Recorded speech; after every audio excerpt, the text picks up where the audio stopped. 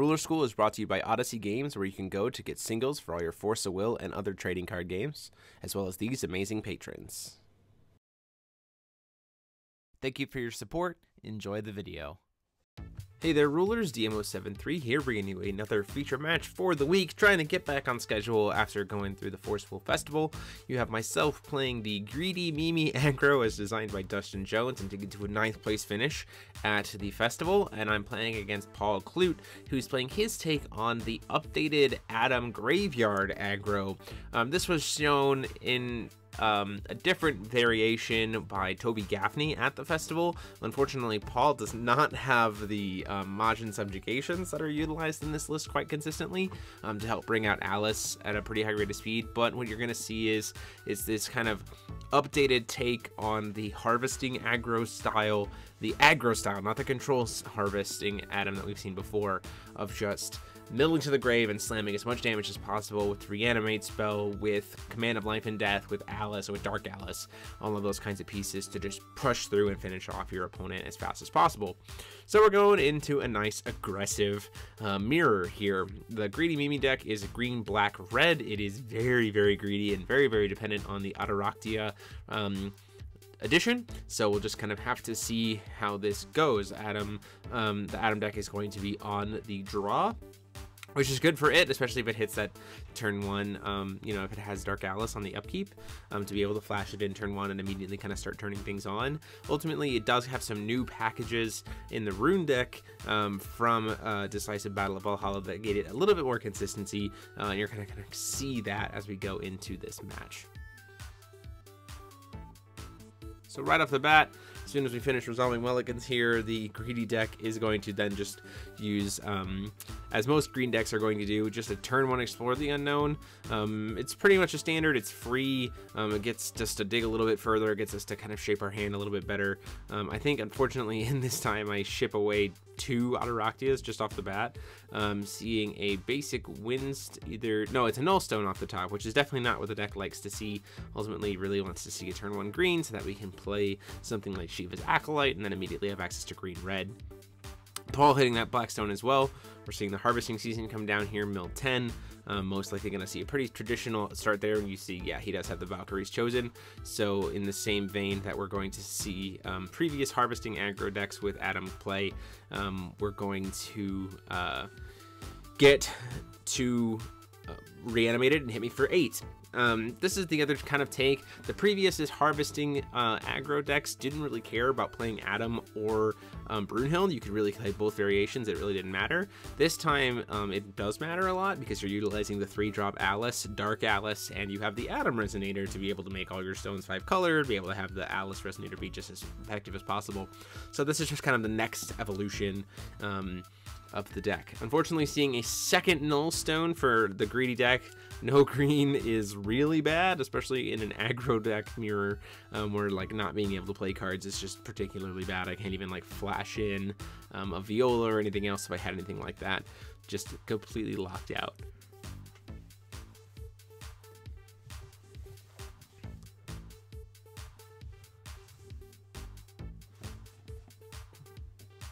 Paul using his Energize here to play the Dark Alice.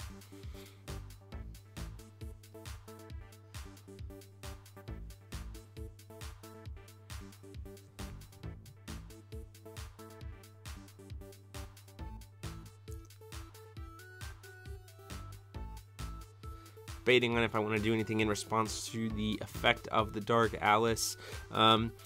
Kind of not doing it the right way here.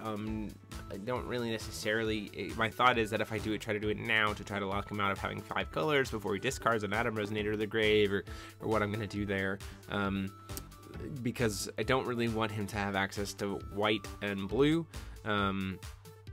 or anything else like that. You see he has 2 will up anyway, so if he has Command of Life and Death, this really doesn't matter. So ultimately this is kind of a misplay on my side, but in response to the Dark Alice effect, we're going to go ahead and pay ourselves 2 life, go down to 3,000 to play a Heaven Sundering Dragon Palm, which we're going to then try to kill the Dark Alice before its effect resolves. Power of Immortality, gets to come back, go to grave, come back, re-trigger. So now Paul is going to get to draw 4 cards and discard 4 cards.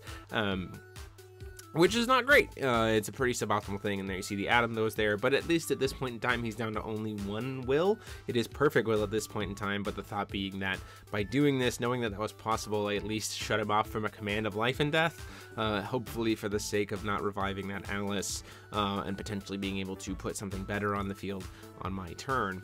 Unfortunately, unless you're a control deck or a blue bounce deck, you don't really have much to be able to deal with that Alice when she hits the board. As with Eternal, there are just some matchups where that deck just absolutely loses. Taking the damage here, go down to 24, and so the thought being, if I can keep him off of it as much as possible, you see he has that command of life and death in hand, so that means next turn that Alice is going to come swinging in, and it is bad news for the greedy deck, 100% at that point. Choosing to use his last will for the turn to do Luck of Corruption. See, I have those 2 Ataraktias, which would be really great if I had had green the previous turn, but unfortunately no such luck. And so that's just, or green at all, so he's just going to make me discard the Shiva's Acolyte, keeping me off. I do see a green stone here, so burn myself 2, go down to 22. Use the Ataraktia to burn myself, to produce green, burn myself 2, go down to 2000. Play an Ataraktia, have Eagle Me, choose not to have Swiftness, but mostly this is just ramp, and the hope being that I don't just die next turn, so that I can then start putting a lot of pressure on and potentially even OTK him with the Chimimi that's in my hand, and also having access to Nature's Beauty in the Rune deck.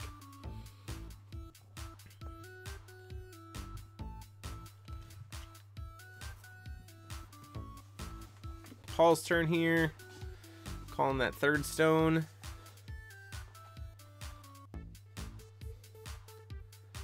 Looking really heavily at that command of life and death, especially seeing the Alice in Graveyard here. It's probably a pretty safe bet to just slam it. I am tapped out, so even though I'll have a ton of will against him next turn, it's probably the safe bet because I'll also get to gain life. Chose uses to try to reanimate the Alice, comes back in, it has all of those effects, swings in the air, takes me down to 10, gains him up to 50.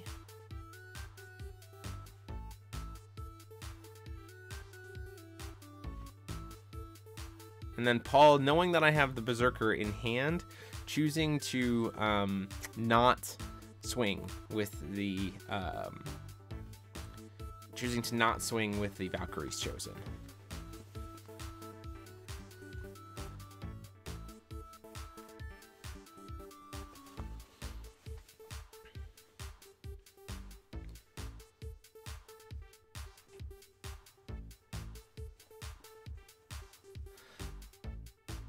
So paying life here to play the, trying to figure out exactly how to play it.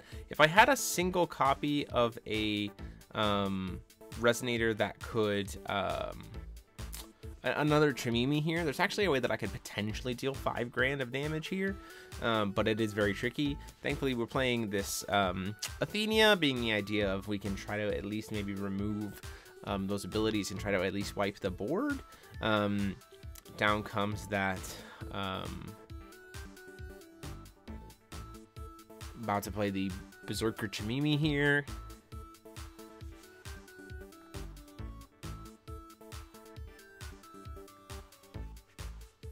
A little transition was because our table got knocked a little bit, so the Berserker Chimimi is in play at this point.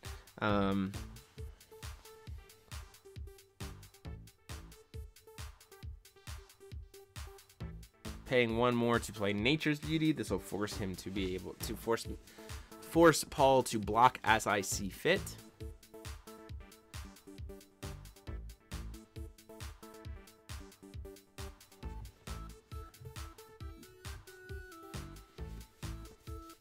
Swinging in 7, forcing the Dark Alice to block.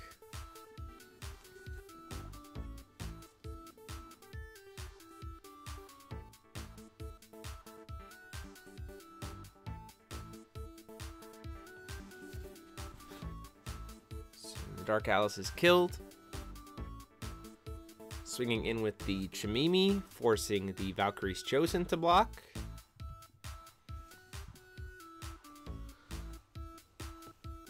Using Power of Immortality on the Chimimi to pump it up so it will trade.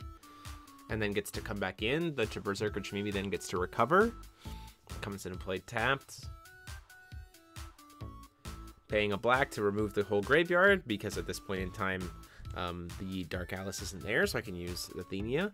Swinging into the Alice, who is just a generic 8/8, banishing the Eagle Me to pump it up so that it's going to be an 11/11, or sorry, an 11/13, and then it'll recover. Then I can swing in his face for 11 and take him down to 39. If I played that a little bit differently, I probably could potentially have just done 5,000 damage to face, but I didn't quite see the play line there in terms of the aggression. Ultimately, though, a really cool turn, but doesn't really mean anything when Paul can just go pay 4 life, go grab an Astema, play Astema, and then kill me, which he's going to do here. So at that point in time, I see the Astema, and I'm like, oh yeah, cool, you just kill me. And then we move on to game 2. As we go into the next game, don't forget to hit that subscribe button and the bell down below so you're notified when all of our videos goes live, and consider supporting the channel by being a member here on YouTube or by checking it out on Patreon for all the cool exclusive perks that come with supporting us. Thank you guys so much. Let's go to the next game. So choosing to go on the play here again, a little bit of a mistake, I think. Having played this deck a little bit, you really actually like being on the draw this deck so that you always have access to green turn 1 if you need it, and the idea of being able to do potentially turn 1 out of Raktia is very strong, but this is just kind of still trying to kind of figure out the deck a little bit and make sense of it, hopefully not backfiring against me on this game. Yeah, being able to always have that turn 1 green and potentially hitting Null Stone and being able to burn yourself too, play an out of Raktia, still play a 1-drop that has swiftness and get in for the aggression is just very good. Like there, you see I have the Null Darkness Stone off the top, so if I had been going second, I could have potentially played that. We see the Athenia, which has proven well for me last game in terms of at least a little bit of being able to reestablish, and then we'll burn ourselves too, play a Mychan Dark Elf, so at least we have a turn 1 aggression play, and swing in for 6, taking Paul down to 4, or 34. Second white stone off the top, meaning no harvesting season, and he chose not to use Dark Alice during the upkeep. Maybe he didn't have it or anything else. You see, it looks like his hand is he does have a Dark Alice there in hand, choosing not to use it during the upkeep, which is a little bit interesting. Call stone, seeing a green stone here, burning ourselves 2. Out comes the Ataraktia. Goes on 34. We can use the Ataraktia immediately, thankfully, to play Eagle Me. And then we start going in, hitting for 6, and then another 3, taking him down to 25. So this is the kind of strong, aggressive start the deck wants. It doesn't want to let the other deck really get much in terms of opportunities to play anything. Paul choosing to use the stone here as opposed to the energize, maybe just so he could have a potential turn 2. If he gets an Adam Slycart turn 2 Alice to help him kind of reestablish. Dropping that Valkyrie's Chosen, which is a great way, great new concept that the deck didn't have before, as a solid, cheap, progressive tool for discard that lets you get those Valkyrie's Chosen out of hand to be able to potentially reanimate them. Using that Null Darkness Stone for a harvesting season, again, another way to get Alice, add him to the grave very, very quickly. Does not see it off the top there, so still locked out at this point in time only on white stones. He can at least grab the Valkyrie's Chosen with Einherjar's Summon, but as he didn't sacrifice a stone or anything, you see there's a spell in addition to Resonator, but he didn't lose the stone to the Dark Alice, so he's locked out there. Now, if he had another one in hand, he could always burn the Energize to flash in the Dark Alice, lose the Null Stone, and turn it all on, but ultimately just choosing to use the Einherjar's Summon, bring in the Valkyrie's Chosen, and you're going to see some sequencing errors here that I'll kind of talk about. That's really important. So he goes to swing with the 8/8 into the Valkyrie, into the 6/6. I'll banish Eagle Me to make it into being a 10/10, so I'll win the trade. And he goes to pay 2 life to try to remove Dark Fiery Vengeance from the graveyard, but to try to make it so that it still becomes a trade. Ultimately, though, this is the reminder that if you have Dark Alice on your side of the field, you can't remove any of your own cards from the grave. So that couldn't have happened. You couldn't have paid those 2 life, which means he's going to instead just try to use the Valkyrie's Chosen to swing into the Mychan Dark Elf. Now, this is just an important thing to recognize, that in a tournament, if that had happened, Paul probably would have just lost his own creature, which would have been pretty bad for him. Down comes in the Athenia because it's a free card. If it recovers us 3 stones, it will tap down. We have rune 1, so Paul's other stone should be tapped. I don't think we catch it here. I don't think we realized that he should also tap down that stone or something. But remember, if you have Rune 1, you harvest and corrupt, so you get to do both options. Nature's Beauty coming down here for 1, just force some blocks. Majin Dark Elf's going to swing in to try to force the Dark Atlas to block.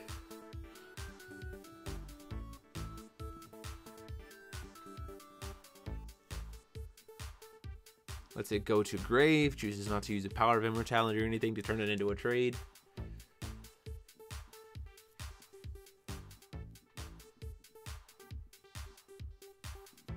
At that point in time, we're going to pass the turn. So we're sitting on multiple Darkness Will at this point, which is why it's really important with the Athenia, so we can do multiple like stackings of trying to remove the graveyard just in case Paul has some kind of trick to respond to the first one. This is what we talked about in the little solo teachers lounge this week, is sometimes you just don't extend as far because you have to be more mindful of what the graveyard is and what potential ways your opponent can protect it. You always have to respect the graveyard, and you don't necessarily want to be too proactive in removing it lest you leave yourself open to being punished or just allowing your opponent to reestablish it.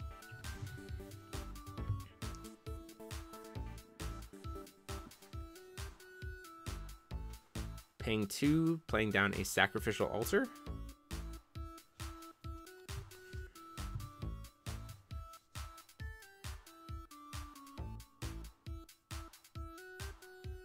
And then at end of turn, we're going to go ahead and remove the graveyard.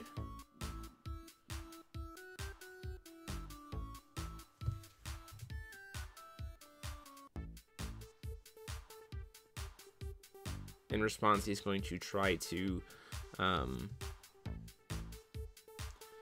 pay 4 life to kill the Athenia. In response to that, we're going to Power of Immortality the Athenia. Goes to Grave, comes back, taps down his other stone, and recovers my 3 stones. He can float the 1 will at this point, and he's down to 21. So now I've done a lot of good work there. Now Paul, if he had a another Dark Atlas in hand here, or if he chose to do something a little bit differently, could have sacrificed in response to that Athenia triggered to recover, but before his graveyard had been removed, to sack his Valkyrie's Chosen for altar, sack it, go get a Dark Atlas from deck, just to set that up, and then at that point in time his graveyard would be tapped out at that point, and I could just then proceed to reestablish. So we're doing something a little bit different here. You see me kind of pay this differently. Rather than using my stones to play for the Viola in upkeep, we're going to go ahead and use Ataractia on the Viola, because this means that Viola is now going to have swiftness. So now we're swinging for a potential 16 damage on the ground, which is really, really good. So swinging in for 10, goes down to 11, swing in for 6, goes down to 5. And then at that point in time, we can play Berserker Chimimi, and Paul's like, yeah, I can't do anything. So it scoops it up, and we move on into game 3.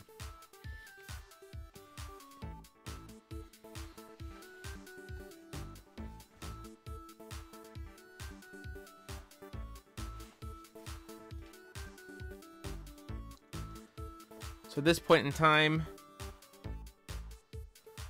choosing to go on the Paul choosing to put me on the draw, seeing if maybe something can go a little bit better this time. I'm fine with that because ultimately I'm hoping to maybe be able to play the Ataractia turn 1 this time around. But just trying something a little bit different on Paul's side and seeing if it's going to stick.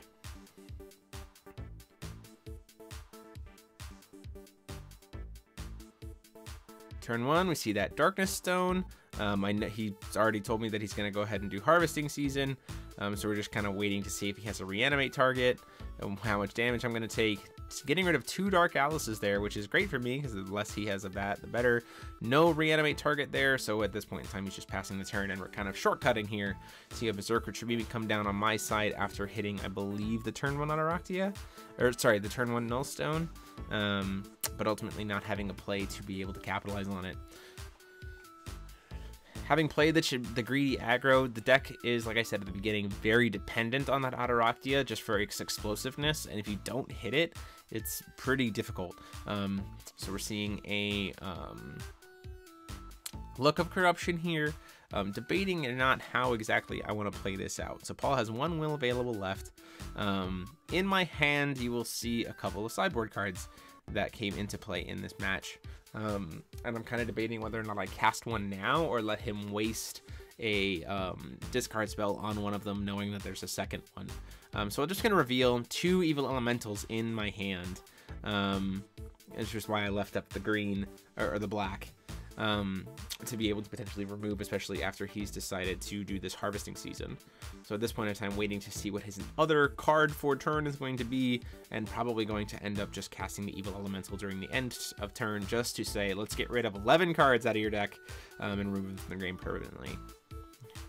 And tell you that I have another one just in case you try to reestablish. So hitting another Null Darkness Stone off the top. So ultimately just choosing to, a Windstone. So I do play the Eagle-Me, leaving up Null Darkness and Energize, and choose to pass there. Calling his 3rd stone, hitting another Mystery Counter Stone to 2.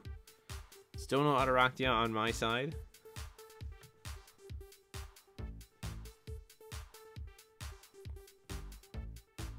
Down comes a Sacrificial Altar, and then a Demon of Fiery Vengeance.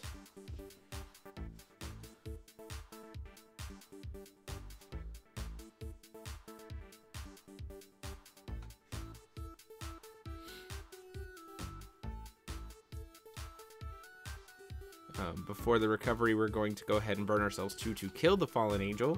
He's going to sack it to altar, and then he's going to pay himself to try to kill it, which instead we're going to go ahead and Lorite to keep safe.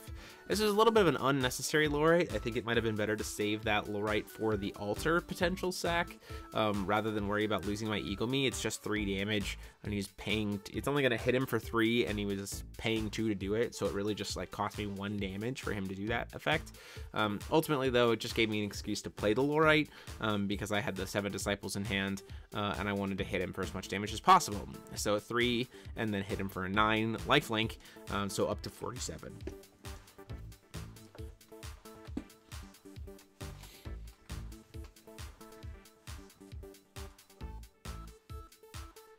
Unfortunately though, I am tapped out at this point.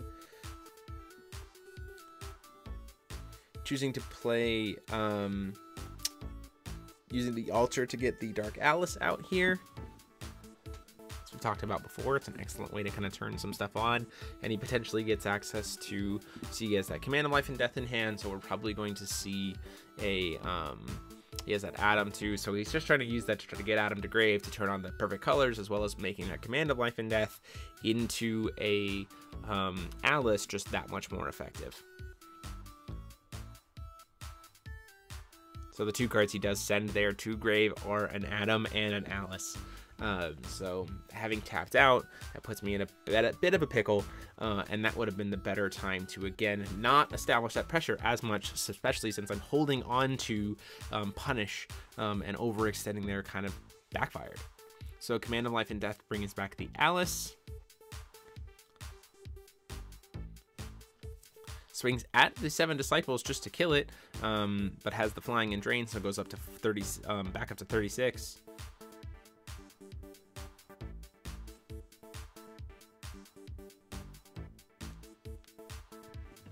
And once again, like we said, the Eternal is a problem. Now, thankfully, I have access to Evil Elemental Uprising to be able to stop it, but at the same time, I now also have to try to deal with the fact that there is a Dark Alice on the board, which is pretty not great.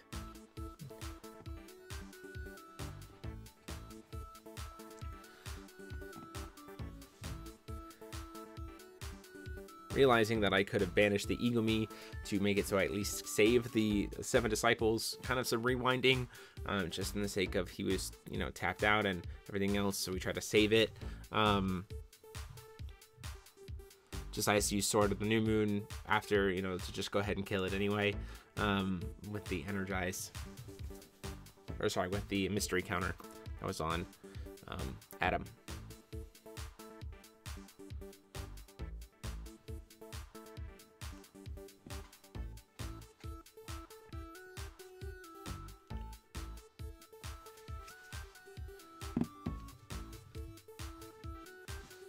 Paying 3 again. You see we have another 7 Disciples. Swinging into the regular Alice to get that off the board.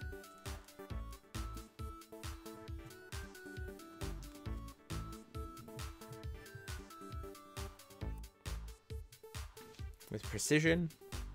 Trying to think about whether or not he wants to use Power of Immortality on it, though.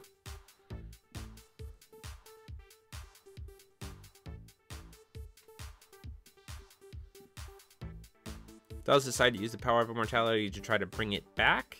It will go to Grave. I get to gain 9 life, and then in response to the Power of Immortality trigger, we'll use the other Evil Elemental Uprising to remove it. This is going to work out better in Paul's favor because once again, I am tapped out. He has the Alice on board that I haven't killed, and black has a great card that is just Planting Beans. So he can just, you'll see him use it here in a second. Invitation to Purgatory, to just send an Atom from deck to grave. So at that point in time, he also produces 2 will, so it's essentially free. He turns back on his Alice, has 2 more will to be able to mess around with for the turn, and then is just in a much better spot, is in a pretty good spot. He can even burn one of the red if he really wants to play to remove a Satan from the deck, which actually he has in this version of the deck.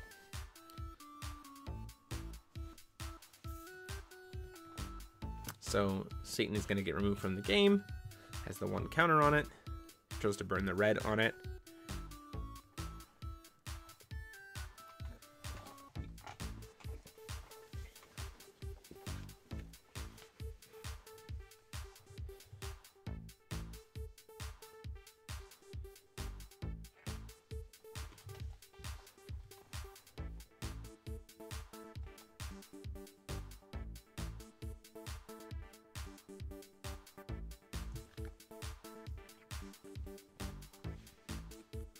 And because he removes Satan, also sending a Fallen Angel of Demonic Vengeance, or Fiery Vengeance, because Dark Alice is removed from the game, so he doesn't necessarily need to worry about having perfect color, but now he also has just a spot removal spell.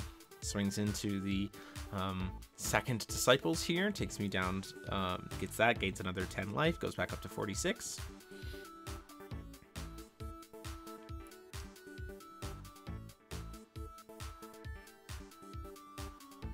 Uses the 3 floating here to play a Mana Transmuter. Burns the other floating will. Pays 3, goes down to 43, so triggers up on Satan to cast a Gene. And then swings in for 7 with that because he has access to Swiftness, having 3 bodies on board. So just like that, Paul going from having his graveyard removed to outplaying and baiting out the graveyard removal, and then immediately start reestablishing a board state that is very hard to deal with because we've got an Unkillable with Gene, we've got an Eternal with the Alice, and then we've got Mana Transmuter to be able to get him the whatever color will he needs. Now you see his hand here is pretty bad. It's 2 Valkyrie's Chosen, not really much going to go on there, and we can still remove the graveyard, which is nice, but ultimately we still have to try to find a way to get through all of this. And we don't have any access to any kind of swiftness, which is really unfortunate. So we need to keep all of this stuff alive this turn, so that we can be in a position to stop the Alice, as well as then start using the kind of things we've done before about Nature's Beauty to control the board that way. So hoping to draw into an Ataraktia here. We're playing a Mickey. I think we do see the Ataraktia here just to set up for the next turn. Unfortunately, the deck is kind of running low on cards at this point. My 2 cards in hand are Maj and Dark Elf, which we've already seen, and the Ataraktia. So the debate is how good even is the Ataraktia at this point.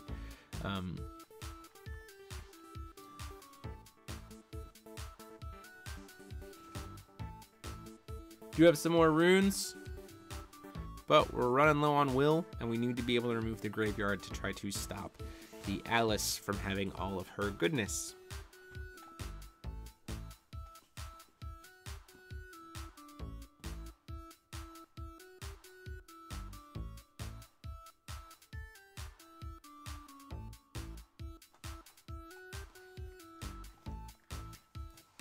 So really just debating how I want to use these last 2 will here. Choosing to pay the green. Oh, the other card in hand is an Acolyte, I think is what I grabbed instead of the Ataraktia. Because once again, knowing that I wasn't really doing anything with that anyway, with only those 2 cards in hand.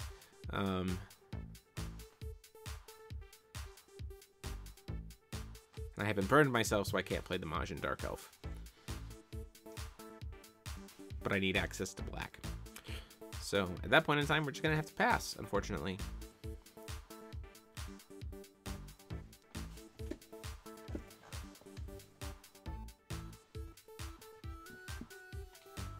Fallen Angel of Fiery Vengeance.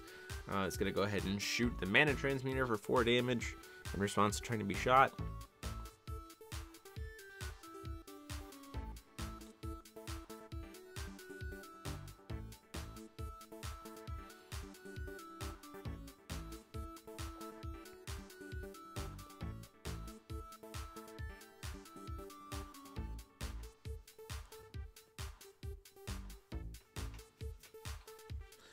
Paul actually considering the idea of playing the Satan from the remove from game area just to force some potential removal if he can get up to a grand total of 4 cost, which would at this point in time wipe the board because you'd have to pay 3 life to produce the red with Mana Transmuter.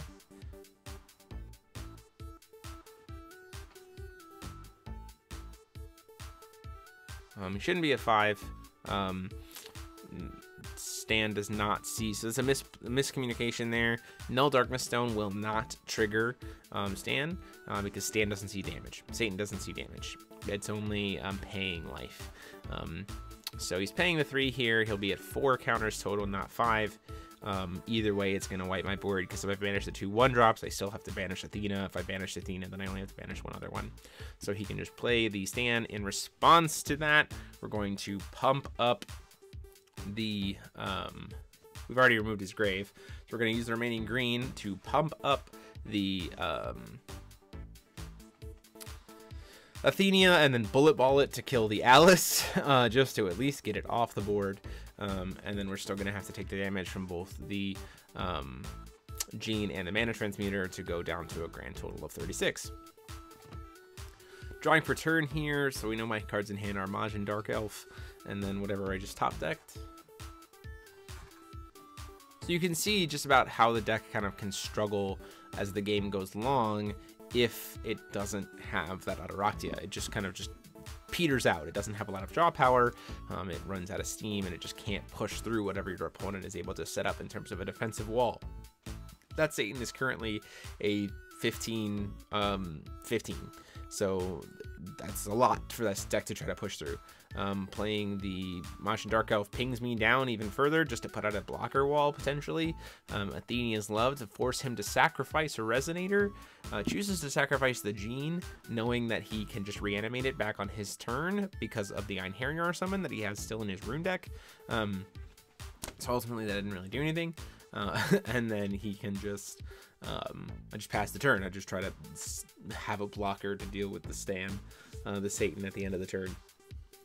Einherjar summon comes in, chooses to grab the Joan to Arc, bring her back in. She has Swiftness again because he's got 2 other Resonators. Swings in for 7, down to 27. Pays 2 for a Command of Life and Death. So at that point in time, the Alices get to come back. It's still just an 8/8 because I've removed the Atom Psych card from the graveyard, and then he can just start playing cards, playing more and more bodies. Swings in with the Transmuter and takes me down to 21, and then swings in with Stand to take me down to a grand total of 6.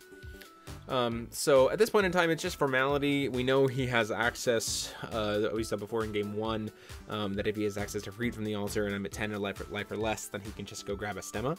But we're going to see the turn at least play out. Seeing if there's anything I can do. Athenia getting to recover a stone here.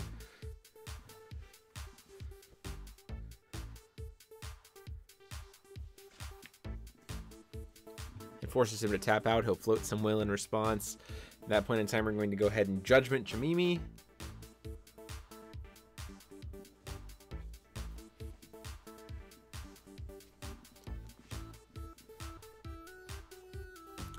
Because there's no reason to not. We're going to leave up 1 Wind Stone. So now my Majin Dark Elf is very large.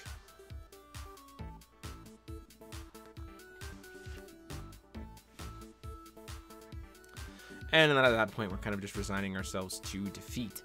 So we're passing the turn over to Paul and letting him kind of run rampant. But that was the match for this week. Again, huge thanks to Dustin Jones for the green list, and again for Paul for playing against it. Deck list will be up later this week, so I'll see you next time. Class dismissed.